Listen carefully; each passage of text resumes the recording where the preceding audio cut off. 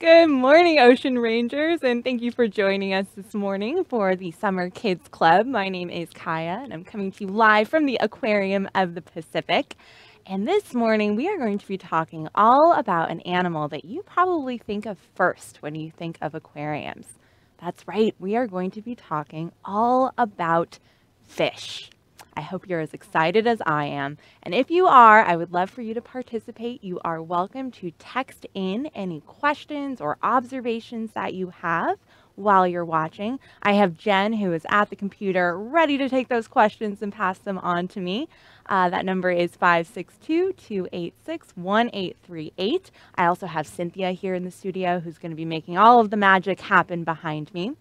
And if you are watching this later, you are still welcome to email us any of your questions at live@lbaop.org, and we will be sure to get back to you. Just make sure that you check in with a parent first, because text rates do apply. Now, with our program with fish, let us go ahead and get started. So first, we are going to be thinking all about what makes a fish a fish. What are those unique features that fish have that we know we're looking at a fish? Then we're going to take a little bit of a deeper dive into their adaptations.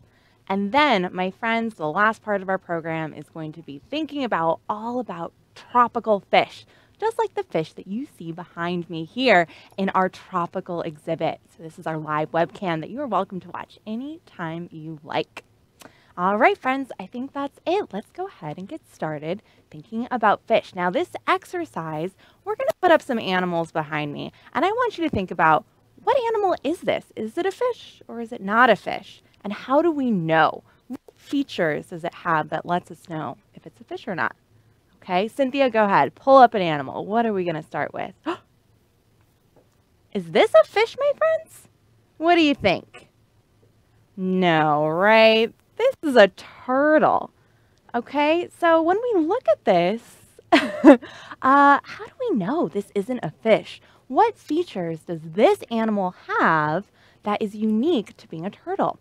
Well, the first thing that I notice is this right here. What is that, my friends? That's a shell. Do fish have shells? I don't think so. So that's one way we know it's not a fish. And then what about right here? What's that? That's a flipper. Do fish have flippers? Nope, they have something else to help them move. So that's how we know that this isn't a fish. So I really want us to be thinking like scientists while we're making these observations. All right, so not a fish, and we know why, because of those features. Let's go ahead and take a look at another animal and see if we can do the exact same thing. Oh my goodness. Well, these are very cute animals, my friends, but are these fish? Oh, Cora, you said it was a turtle. Nice job. Cora, any ideas what animals these are? So these are sea lions. And how do I know it's not a fish? Well, first of all, I can kind of see what's covering their bodies. It looks like they are covered in fur. Do fish have fur all over them? I don't think so. And then I also see something right up here that's like really drawing my attention. They have what looks like whiskers. Do fish have those? They have something else. They have different things around their mouth. And then what about those? What are those?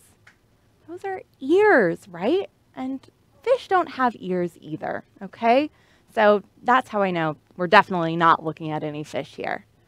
All right, maybe we should actually take a look at a fish now and see if we can take a look at some of those features that do make fish fish. Here we go. Perfect. Now, how did I know that this is a fish? Let's take a look. Well, first of all, I do notice that it's got that eye and mouth. Okay, so that is a feature of fish. And something else that I'm noticing is what's covering its body. So when we were looking at the turtle, that had a shell on it, right? And when we were looking at the sea lions, they have fur all over their body. Well, what do fish have all over their body? They have scales. Thank you, Miss Cynthia, for helping me out there. Again, if you know the answers to these, please feel free to text in. We are ready for them.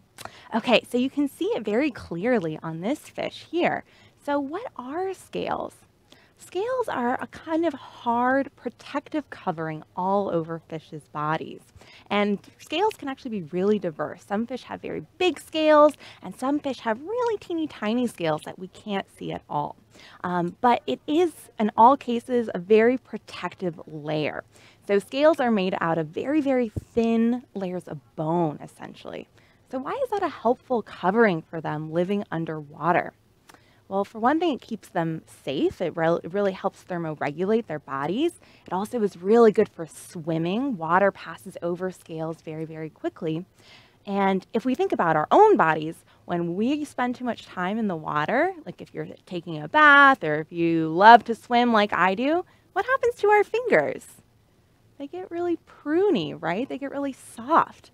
So that doesn't happen to fish at all because they are covered in this protective layer of scales. And Cora says fish have scales, and you are absolutely right. That is a defining feature of fish. Nice job, Cora. And you're also noticing that they have lots of colors, and that is a very unique feature of especially a lot of the fish we're going to be talking about, tropical fish, which have all of these really fun colors. Oh, here's another example, an angelfish. And again, we can see the scales very, very clearly here. And also, actually, just going to point out, since we were just looking at these two tropical fish, we see this little spot here in the back. Any ideas why fish might have that? So this is called a false eye spot, and this is a form of protection, kind of like scales in general, to help deter predators from eating them, to confuse predators, to make them think that maybe this is their face instead of right up here. Okay, so great. One feature of fish are the scales. And what else do we see on their bodies that let us know that they're fish? Well, I see these fins here. So this is what fish use to swim through the water, unlike the flippers that turtles use or sea lions use. And we can learn a lot about how a fish lives in the water by observing those fins, because the shape of fins can tell us a lot.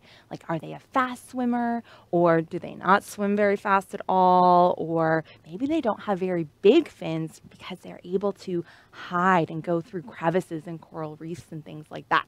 So next time you're watching a fish, take a look at its fins and see how it's using them to swim. But all fish do have these fins, and really quickly, this is the fish. The fins on the side here are called pectoral fins, and then the fin here is called the tail fin, but the word we usually use is caudal fin. So caudal fin is just another term for tail fin. So those are their fins. Now, one other thing that we can take a look at on the outside of a fish's body are their gills. Now, what do fish use their gills for? Any ideas? They use their gills to breathe. So, my friends, we cannot breathe underwater, right? So we have our lungs. You can take in a deep breath with me. Nice work. Now, fish do that using their gills, which is right here. Now, it's kind of hidden, and this is exactly what fish want to do. They have a plate over their gills to keep it safe, because if their gills were exposed, that would be something very vulnerable to being eaten. So they don't want to do that. So they have a nice bony plate here that's covering their gills to keep them safe. But their gills function exactly like our lungs do, and is what allows them to breathe underwater. And Noah is saying that fish is so cool. I don't know if you're talking about our angelfish here. I think this is a queen's angelfish. I'm not exactly sure. But yes, tropical fish have lots of very cool patterns. And they don't have ears. No, not exactly. Not external ears like we do. So fish are able to hear, but we can't see their ears. So they don't have anything on the outside. Their ears are somewhere over here. And actually, I don't think all fish have any openings. I think it depends on the fish. I'm not exactly sure. Okay, so we've taken a look at a lot of the outside of their body. Really quickly, I want to take a look, or think about at least, what's on the inside of fish's bodies. So fish are what we call vertebrates. Now, if that's a new word for you, all vertebrates means is that these animals have bones on the inside, or more specifically, they have a backbone. So if you want to take a moment and feel your backbone, we are considered vertebrates as well. So if you're touching your backbone, you might notice that there's lots of bumps, right? So all of those bumps are called vertebrae, and that's where the name vertebrates come from. So if you were tuning into our last program, Wiggly Squiggly with Miss Cynthia, you were learning all about invertebrates, so animals that don't have those bones. But fish are an example of vertebrates, and they're actually really special vertebrates. And we can actually show you a picture or an image of their bones if we want to take a look at that and switch over to our camera view. Perfect, thank you. So this is a look at a fish's skeleton. And this is a bony fish. There are fish out there that have cartilage skeletons. Those are cartilaginous fish, but really today we are focusing all on bony fish. And so we can see they have that backbone there just like we do. And the reason I said this is a special group of vertebrates is because there are more of bony fish in the world than any other type of vertebrate. There are about 30,000 bony fish described out there. That is a lot of fish. That is more fish than any of the other vertebrate groups combined. So that means there's more fish than mammals and reptiles and birds and amphibians all put together. So that means that these are incredibly adapted animals for their environment. And we're still learning more about them. There are about 250 species of fish that are being described every single year. So who knows, maybe there's actually 40,000 fish out there and we haven't discovered them yet. And maybe that's something that you can help with while one day, if you're interested in doing some discovery. All right, so now before we think about one other adaptation that fish have, I have a question here. Oh, Valeria and Hyro are wondering, how many types of ocean animals are there? There are so many types of ocean animals that I don't even know how to answer that question. There are invertebrates, like all of the animals that Cynthia was talking about. And actually 90% of all of the animals on Earth are invertebrates. And then there are vertebrates, like our fish. There are also marine mammals, which are mammals like us that are specially adapted to living in the ocean. There are reptiles, like our sea turtles, that also live in the ocean. And this is a great view of some of the diversity of animals that live in the ocean. So this is again, our tropical reef habitat, which is representative of a coral habitat out in Palau. And coral is an animal too. So there are just so many types of animals out there, and I'm excited that you're excited to learn about them with us. Now, one of the very special adaptations that fish have that I wanted to mention that we don't talk about too often is something called the lateral line. Now, what does that mean? Well, to think about this, we're actually going to pull up one of our other webcams where we can take a look at some of our fish in our blue cavern exhibit, and we're going to see a behavior that we call schooling. Have you heard of this before? Have you heard of fish creating big schools before? So the lateral line is a feature on their body that allows them to do this. Okay, so here's our blue cavern exhibit, and I promise we have fish that school in here, although we can't see them right now, but just imagine it in your head. So a school of fish is just a whole bunch of fish that swim together. And a lot of times people look at them and go, how are they able to do that? How do they all move in the same direction? Right? That's a pretty amazing thing to do. It's like, how do they know? It looks like magic, right? It is not magic, my friends. It is this feature called the lateral line. Now, all the lateral line is it's like a number of sensors that's going along the length of a fish's body. And pretty much all fish have these extra sensors along their body. So lateral just means along the side. Now, what the lateral line allows fish to do is sense changes in direction in the water. They can sense water movement, they can sense water pressure, and it helps them sense distance even. So fish that school use that lateral line to move together in unison. So if one fish starts to move in one direction, all of the fish in that school can sense that and move along. So great. Here's a picture of a school of barracuda. I happen to think these barracuda are very cute. I don't know what you think. Maybe an unpopular opinion.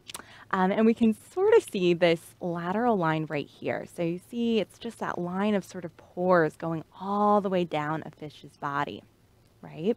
And sharks also have this ability as well. And so, like I was saying, they use this sense to sense distance from one another and, again, sense movement. So if they start to turn, then all of the schooling fish are able to turn in that same direction. And why do fish form schools in general? Well, this is a form of protection, right? It's like protection in numbers. There's a whole bunch of them. It's less likely that one of them will be eaten. So that's one reason why they school. But all fish do have this, even if they don't all school together.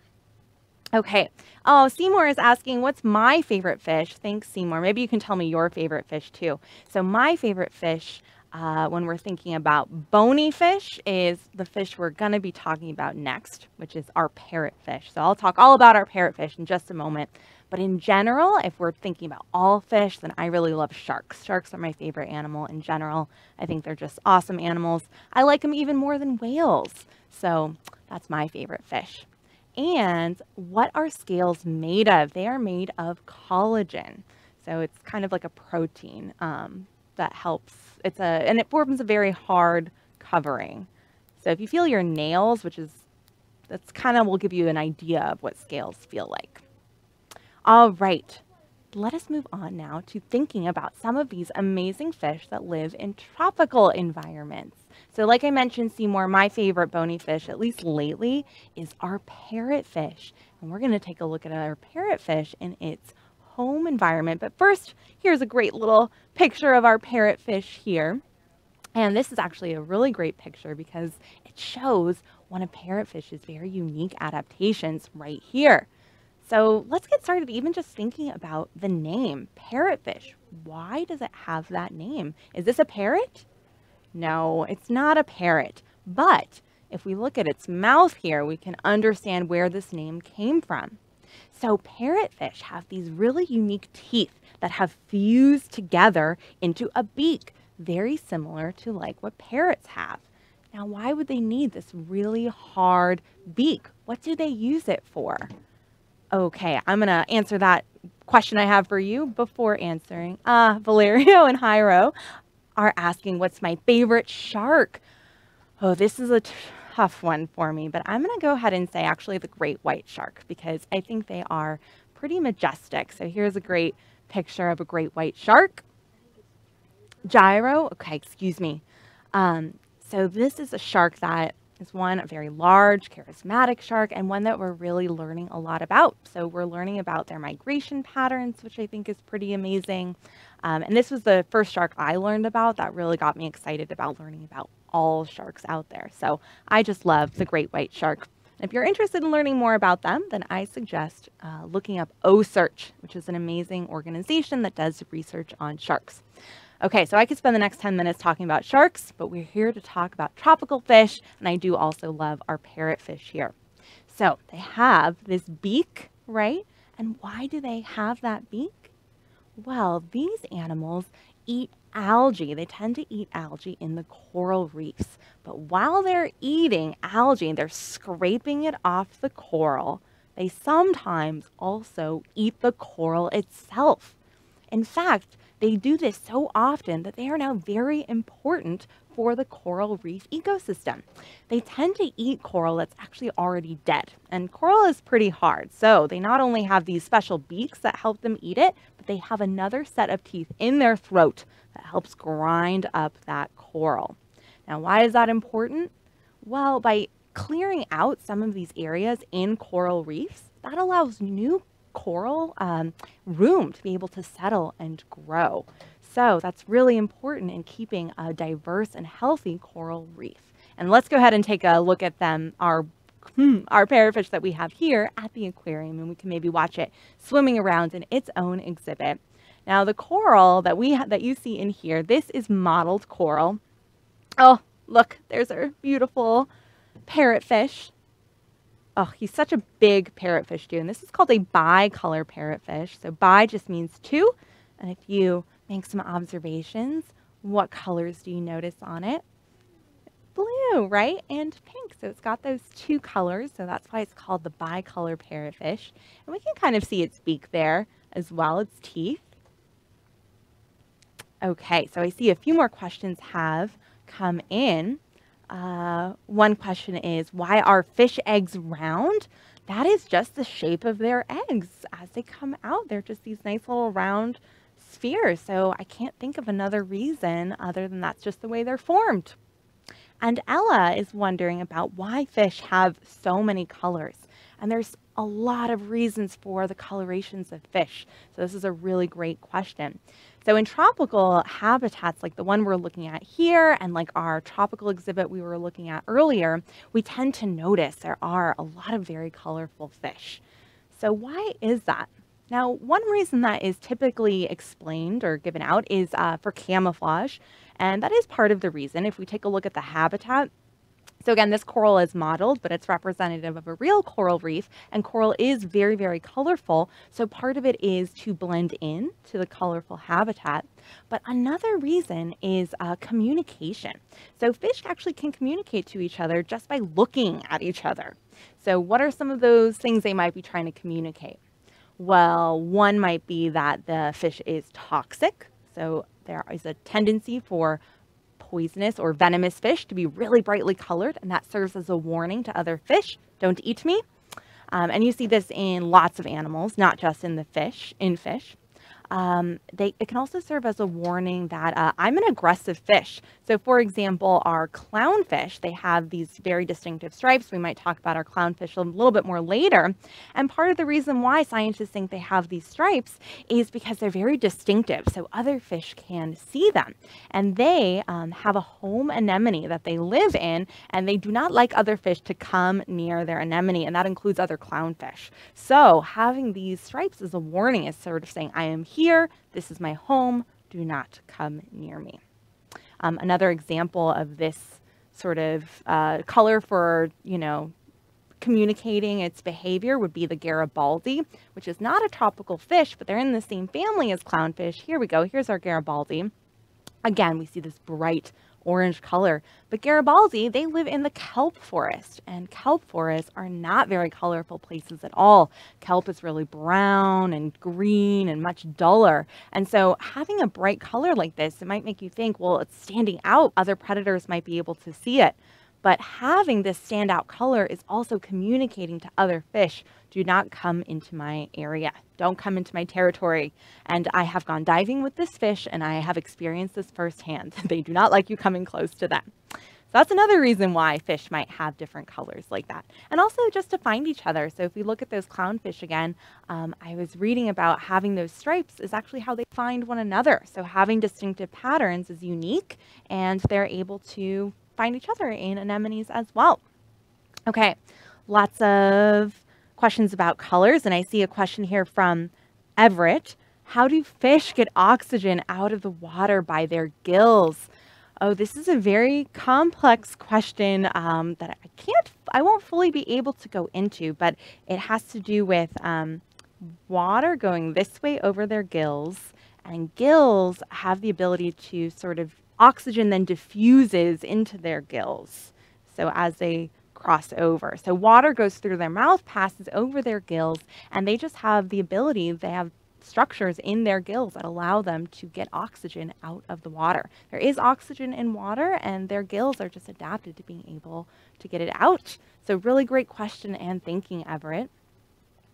And I also see a question about why fish are so many different shapes and sizes. And shapes are another really amazing thing to think about with fish, because shapes have a lot to do with how fish swim. So the ocean is a really place, and there's many different types of habitats in the ocean. So coral is an example of one, kelp forest is another example, the deep sea is another example. And in all of these habitats, having different shapes and sizes means that all these fish have different niches within these habitats. They're really able to, exploit a certain type of resource. So having certain shapes is what, allows them to either swim fast or not swim fast or be able to hide. So having all of these shapes and sizes is really what has allowed fish to be so successful and why we can see so many of them. And Shinja is wondering, is there a leader in the school of fish? And that's a great question. And no, there's really not a leader. So I think all fish are sort of equal within the school of fish. I think any of them, if they're all swimming in a direction, and then a predator is coming from any which way, wherever that predator is coming towards, the fish in that area are going to hopefully sense it and be able to maneuver out of the way, and the rest of the fish will follow them. So good question, Shinja. Okay, so we have time to think about one more animal. We were looking at our beautiful parrotfish. Now we're going to talk about one other animal in the tropical environment. We're going to be thinking of our pufferfish, my friends. Are you familiar with the pufferfish? What do we know about pufferfish? What do they do? Oh, look at it. It's so cute. Well, let's see, I'll try standing on this side here. Okay, now if you're familiar with pufferfish, what do they do to keep themselves safe?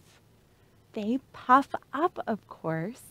So I was talking about fish shapes and sizes and what that has to do with, their speed. If we look at the shape of a pufferfish, how would we describe this? So I think it's a pretty round fish. So in general, round fish are not very fast. But of course, being generally round is what allows them to puff up so big. Now, we were talking a lot about fish scales at the beginning of class, and pufferfish have actually lost their scales. So they are an exception to this. But in the case of our porcupine fish here, instead of having scales, they have these spines all over them. And that's another level of protection. So if they are scared, if something is trying to eat them, they will quickly ingest a lot of water. They can also ingest air depending on where they are, and they will balloon up. They can get to be about 3 times their normal size, which is very hard to eat. And then they also have these spines, which also make it hard to swallow. If you have this big spiky fish in front of you, that's not going to be too easy to eat. And somebody said they blow up, and that is exactly what they do. They are also known as blowfish for this reason. Now, pufferfish not only have these spines and this ability to puff up, they have another defense as well. Pufferfish are very, very poisonous. So I was talking about colors and how that can serve as a warning. Pufferfish don't rely on colors to communicate that to other fish. I think they really rely on their ability to puff and their spines to say, do not eat me first, but that being poisonous is another way that they can defend themselves. So pufferfish have lots of really amazing adaptations. Now, because this is such a great close-up look, we can also see its mouth here. Now, they have very similar mouths to our parrotfish. They also have had their teeth fuse over time into a very hard beak. Now, they do have a different diet, though, than parrotfish. So there's different reasons why these beaks have formed. So parrotfish use it to be able to process coral. And I forgot to mention that when they poop that out, that becomes the beautiful sand that we think of in tropical environments. So we can thank parrotfish for that tropical sand. They can poop out up to 200 pounds of sand a year. So thank you, parrotfish. Now, pufferfish, they don't use their beaks for this. They are omnivores, which means they eat both animals and plants. But the animals that they like to eat tend to have very hard exoskeletons or live in shells. And so be able to crack through that and eat the soft animals, they need to have those beaks. And so that is what they use their beaks for instead of crushing sand. Okay. We have 1 minute left, so I think we are going to wrap things up in talking about our fish, but I hope you enjoyed learning all about this incredibly diverse group of animals and thinking about 2 especially awesome fish that live in the tropical environment. There is an activity that you can do if you're interested in learning more about fish. There's a worksheet that goes along with this that has a word search, and you can connect the dots for a fish. And if you complete this, we would love to see it. You can text in your completed work to us. We'll put up that number once again, 562-286-1838. And Ocean Rangers, you can also tune in with us tomorrow at 11 a.m. We have more programming. I'm going to really quickly check to see what we're going to be learning all about tomorrow.